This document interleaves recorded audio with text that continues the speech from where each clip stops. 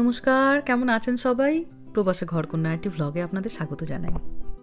আজকের ভিডিওটা যেখান থেকে শুরু করছি ভারী মজার। জানেন, আমাদের বাড়িগুলোতে যেমন গ্যারেজ খুললেই আমরা একটা করে গাড়ি পাই, এখানকার লোকেদের গ্যারেজ খুললেই একটা করে আপনি বিমান পাবেন। প্রত্যেকের বাড়িতেই 2টো করে 3টে করে বিমান। কোনোটাতে একজন বসে যায়, কোনোটাতে দুজন বসে যায়, আবার কোনোটাতে গোটা পরিবার 6জন বসে যায়। কোনোটা একটু ছোট, কোনোটা একটু বড়, আর কোনোটা আবার অনেকটা বড়। গাড়ির যেমন টুকটাক প্রবলেম হলে আমরা যেমন নিজেরাই মেরামতি করে নিই, এনাদের কিন্তু বিমানগুলি আবার তেমন। যা টুকটাক বিমানের প্রবলেম হয় নিজেরাই ঠিক করে নেন। রাস্তাগুলো এখানে প্রচণ্ড চওড়া, মানে আমাদের নর্মাল যেরকম রাস্তাগুলো দেখি এগুলোর পরিমাণ তার ডবল, কারণ এইগুলি এনাদের রানওয়ে। আমি নিজে অ্যাকচুয়ালি এই জায়গাটার কথা জানতাম না, কিন্তু কমেন্ট বক্সে বহুজন আমাকে বলেছে, দিদি তোমাদের ক্যালিফোর্নিয়ার ওদিকে এরকম একটা জায়গা আছে, ওইখানে চলো। তারপর জায়গাটিকে নিয়ে একটুখানি খোঁজখবর করে দেখলাম, সত্যি তো বেশ অন্যরকম জায়গাটা। এরকম জায়গা তো আমরাও আগে কখনো দেখিনি। অসংখ্য ধন্যবাদ আপনাদের, বাড়ির কাছে এত সুন্দর একটা জায়গা ছিল আমি কিন্তু জানতাম না।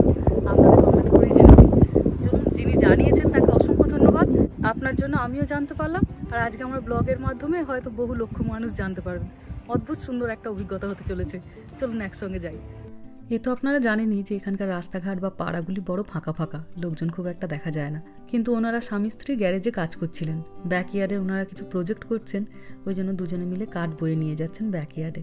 তো ওনাদেরকে যখন জানাই যে আমরা অনেকটা দূর থেকে এসেছি শুধু এই জায়গাটি দেখার জন্য, আর তার সঙ্গে এটাও ওনাকে বলি যে আমার একটি ইউটিউবে ছোট চ্যানেল আছে, আপনি যদি অনুমতি দেন একটুখানি রেকর্ড করব, তাহলে আমার দেশবাসীও দেখতে পাবে। এক কথায় উনি তখন বলেন কোনো অসুবিধা নেই, আপনি করতে পারেন। ওনার গ্যারেজের মধ্যেও একটি হলুদ রঙের এরোপ্লেন ছিল। আমরা ভেবেছিলাম ওটাই দেখে বাড়ি চলে যাব, কিন্তু উনি আমাদের এই দিকটা ডাকলেন, এই দিকে ওনার আরও দুটি আছে। আর এই ছোট্ট লাল সাদাটি এত সুন্দর দেখতে, দেখেই মন ভরে গেল। উনি রামাকে ওনার এই ছোট্ট প্লেনটিতে বসাবার জন্য ডাকছেন, আর রামা তো খুশিতে অস্থির, এটা তো ওর স্বপ্ন ছিল। So this is a step here. So you step up like this. Your next step is the black patch, okay? And I'll help you, okay? Okay, step up. Good, all the way to the black patch. Oh, you already want to get in. Okay. So stick your feet out straight. And boy, this is a sticker. Grab it, pull it back toward you. Pull it back. Pull it back. Good. All the way back, there you go. Go left and right. No, not forward. Left and right. See what's happening here? Look at this. Watch this. Look at that. Now move it back to the right. Watch this. Keep your eyes on. Oh, your eyes on me. Watch this. Now move the stick. Watch what happens. Move the stick. There you go. See what this? Look. I want you to see what's happening when you move the stick. Do you see this? Move. Now watch it while you go all the way to the right. Watch this.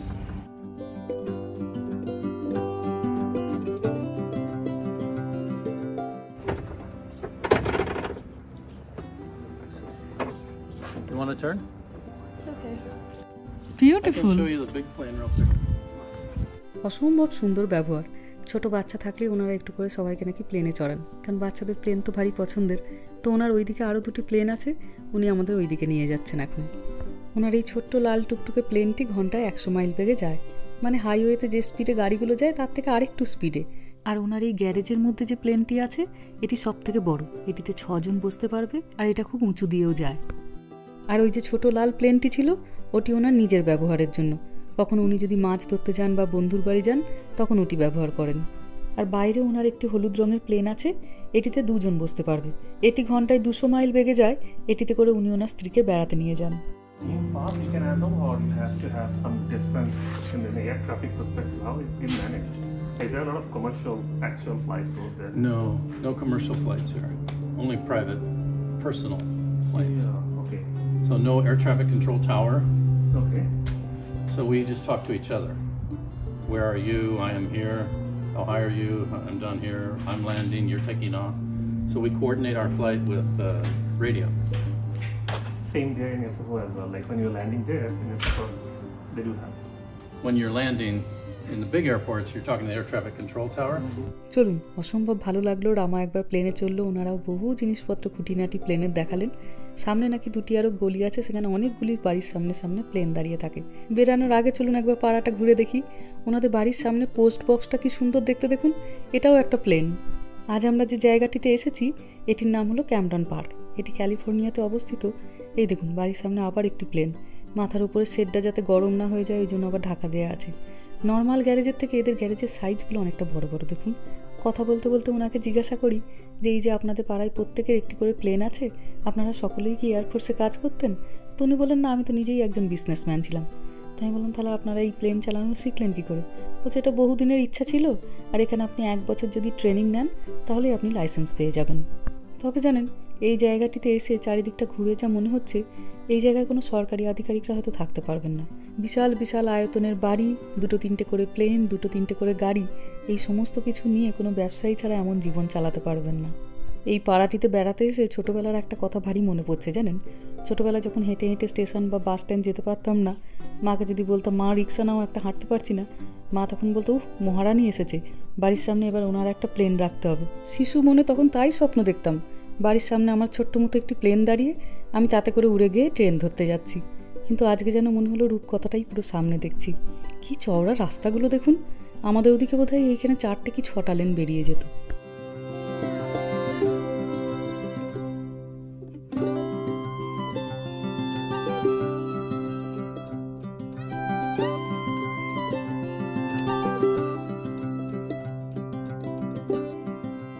রাস্তা দিয়ে যাচ্ছি আর বাড়িগুলোর size দেখে দেখে অবাক হয়ে যাচ্ছি। কি বিশাল বিশাল বাড়িগুলোর size, প্রায় আমাদের 2-3টে করে বাড়ি এখানে ঢুকে যাবে। এখানকার এক একটা বাড়ির যা সাইজ দেখছি। এই বাড়িটিকে দেখুন, এই বাড়িটা কি বিশাল। বাড়ির ছাদে আবার সোলার প্যানেলটিও লাগানো আছে। চলুন সামনের দিকে যাই, আরও ভালো লাগছে বেশ দেখতে। বাড়ির সামনে সামনে একটা করে উড়োজাহাজ দাঁড়িয়ে। আজকের ওয়েদারটিও ভারী সুন্দর, ওই জন্য সব কিছু মিলিয়ে এই ট্যুরটা লাগছেও ভারী ভালো। বাহ, এই বাড়িটা কি সুন্দর দেখতে দেখুন। এনাদেরও উঠোনে দাঁড়িয়ে আছে একটা উড়োজাহাজ। আর আকাশে এই যে আজকে ছোট ছোট মেঘগুলো দেখতে পাওয়া যাচ্ছে, এইগুলি নাকি প্লেন চালানোর জন্য একটি অসুবিধা। তবে 1 বছরে একটি ছোট ট্রেনিং নিতে হবে, তাহলেই সব হয়ে যাবে। ওই দেখুন ওনার আবার গ্যারেজের মধ্যে প্লেনটা। ওনাদের সঙ্গে কথা বলে ভারী ভালো লাগলো জানেন। এই যে ওনাদের এত অর্থ বা বৈভব, কিন্তু স্বামী স্ত্রী দুজনে মিলে সারা দুপুর ধরে উইকেন্ডে করছেন কি, কাঠ কাটার একটা মেশিন আছে, কাঠ কাটছেন, সেই কাঠগুলোকে ব্যাকইয়ার্ডে নিয়ে যাচ্ছেন, দিয়ে প্রজেক্ট তৈরি করছেন। কোনো তৃতীয় ব্যক্তি নেই। এদেশে এটি একটি ভারী ভালো লাগার জায়গা যে মানুষের যতই টাকা পয়সা থাকুক না কেন, তারা নিজেদের কাজটা সবসময় নিজেরা করে। প্রত্যেকটি বাড়িরই হয় সামনে একটি প্লেন দাঁড়িয়ে আছে, আর না হলে গ্যারেজে সেটি রাখা আছে। তবে এই জায়গাটির আরেকটি বিশেষত্ব হলো, যদি আপনার ফ্লাইট নাও থাকে, আপনি এখান থেকে ভাড়ায় নিতে পারবেন। একদম এনাদের সামনেই একটি এয়ার পার্ক আছে, সেখানে প্রচুর ফ্লাইট রাখা আছে, তো সেখান থেকে আপনি ভাড়ায় নিয়ে চালাতে পারবেন। ঘন্টায় নাকি $2000 থেকে $4000 পর্যন্ত ভাড়া পড়ে, মানে প্রায় ধরুন ওই 1.5 লাখ টাকা থেকে 3 লাখ টাকা পর্যন্ত। এই পর্যন্তই ছিল গোটা পাড়াটা। আমরা একদম পাড়াটার শেষ প্রান্তে চলে এসেছি। এটিকেই বলতে পারেন পাড়ার একদম শেষ প্রান্তের বাড়ি। তবে এই বাড়িটির সব থেকে সুবিধা হলো একদম এই বাড়িটির গায়েই এয়ার পার্কটা। এনারা বাড়ি থেকে বেরিয়েই একদম উড়ে যেতে পারবেন। বাড়িটির সামনেই এই যে এয়ার পার্কটা। দূরে ওই যে ফ্লাইটগুলো দেখতে পাচ্ছেন দাঁড়িয়ে আছে, ওইগুলোই রেন্টে দেওয়া হয়। বিভিন্ন সাইজেরই প্লেন দাঁড়িয়ে আছে ওখানে, 1 সিটের, 2 সিটের, 6 সিটের। আর এই যে এই রাস্তাটি দেখছেন, এটি হচ্ছে রানওয়ে। এখান থেকে সোজা এসে এখান থেকে কিন্তু প্লেনটা উঠতে পারবে না। ফার্স্টে ওকে ওই এয়ার পার্কের ভেতরটাতে যেতে হবে, দিয়ে সেখান থেকে ও উঠতে পারবে। তবে গাড়ি আর এর বেশি যেতে পারবে না, কারণ এই দেখুন এখানে বোর্ড দেয়াই আছে, aircraft only beyond this point. এই পয়েন্টের পরে শুধুমাত্র ফ্লাইটগুলোই যাবে, গাড়ি আর যাবে না।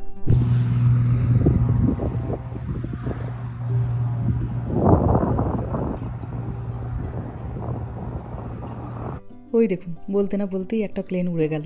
ভদ্রলোকের সঙ্গে যখন কথা হচ্ছিল জিজ্ঞাসাই করে ফেললাম জানেন, যে রাস্তায় আস্তে আস্তে আমরা বহু বাচ্চাকে দেখছিলাম সাইকেল চালাচ্ছিল, এখানকার বাচ্চারা কি তাহলে প্লেনে করেই স্কুলে যায়?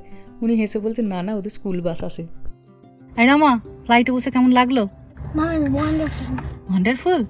স্কুলে যাবি এরকম ফ্লাইটে চেপে? Want to go. আর কোথায় এই ফ্লাইটটাকে তুই ল্যান্ড করবি রামা? তোর পার্কিং লটে তোদের স্কুলের? ইয়া, ভালো লেগেছে? কোন ফ্লাইটটা বেশি ভালো লাগছিল, রেডটা না হোয়াইটটা? হোয়াইটটা? হোয়াইটটা তো অনেক বড়, ওটাতে 6 জন লোক বসবে। তাই তো, আমরা তো 4 জন আছি, তাহলে কি করে লালটা হবে? ও 6 years old, তাই ওর 6 সিটেরটা পছন্দ। দারুণ লাগলো জায়গাটা, জানেন? কেমন লাগলো তোমার? নতুন উপলব্ধি। মানুষ মানে যার সঙ্গে কথা বললাম, ওনারা তো রিটায়ারমেন্ট লাইফটা এনজয় করছেন, রাইট? কখনো বলছেন যে ওয়াইফকে নিয়ে কখনো কখনো সিয়াটেল চলে যান। আমার হেডকোয়ার্টারে সিয়াটেলে যেতে গেলে গাড়ি করে গেলে 16 ঘন্টা লাগবে, আর এই ফ্লাইটও নিই, এসএফও হয়ে নামি উঠি, তা তো প্রায় 5-6 ঘন্টা সব চলে যায়। আর তোমার যদি একটা এরকম ফ্লাইট থাকে 6 সিটার, যেটা 200 মাইল স্পিডে যেতে পারে। 200 মাইল স্পিডে যাবে বললো? তাহলে তুমি কতক্ষণ লাগবে? হার্ডলি 4-5 ঘন্টা, 4 ঘন্টা, কারণ 4 ঘন্টা 11 মিনিট যায় ফ্লাইটগুলো। অদ্ভুত না? তুমি এখান থেকে বেরিয়ে চলে যাচ্ছ, কাজ করে চলে আসছো। ছোট ফ্লাইটটা যেটা রামা বসলো, ওটা নাকি মেকানিক উনি নিজেই, উনি ঠিকঠাক করে নেন।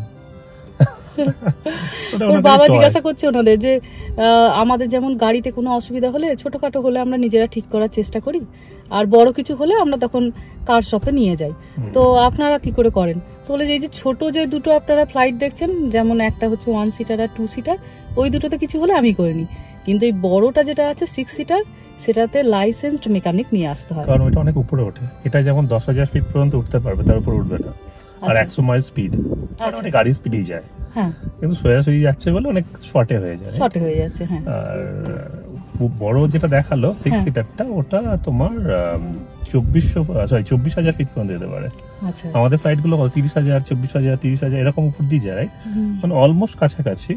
আর যত তুমি উপরে যেত তত তোমার বাম্পি হয়, মানে এয়ার প্রেসার ভ্যারি করে, মেঘ আসে, নানা রকমের প্রবলেম হয়। তো সেই জন্য ওটার জন্য ওর যে এরো মেকানিক্স এর যে কাজগুলো, সেটা অনেক বেশি কমপ্লিকেটেড, ওর জন্য স্পেশালাইজড লোক লাগে। তখন স্পেশালাইজড লোক লাগে। কত লোক যে আসছে দেখতে, এই দেখুন, ওই দেখুন জানলা দিয়ে আবার একটা গাড়ি, সবাই ঘুরে ঘুরে দেখছে। যারাই খবর পায় তারাই একবার করে ভাবে যে এরকমও সম্ভব, সবাই ঘুরতে আসেন একবার করে। কারণ গোটা আমেরিকাতে আমার মনে হয় আমি এর আগে কখনো এই জিনিসটা শুনিনি, জানেন? না, আছে আমাদের অফিস, পুরনো অফিসের সামনে এরকম প্রাইভেট এয়ারবাস রাখার জায়গা ছিল।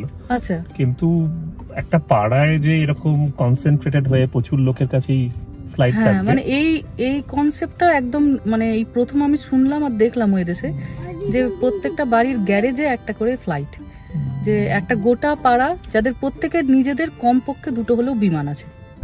চলুন এবার আমরা বাড়ির রাস্তা ধরেছি। যদি আপনারা হাইওয়ে দিয়ে আসেন, এই মেন রোডের ওপরেই না আগে আপনারা এই জায়গাটিতে অ্যাড্রেসটা নিয়ে আসে, তো ভয় পাবার কিছু নেই।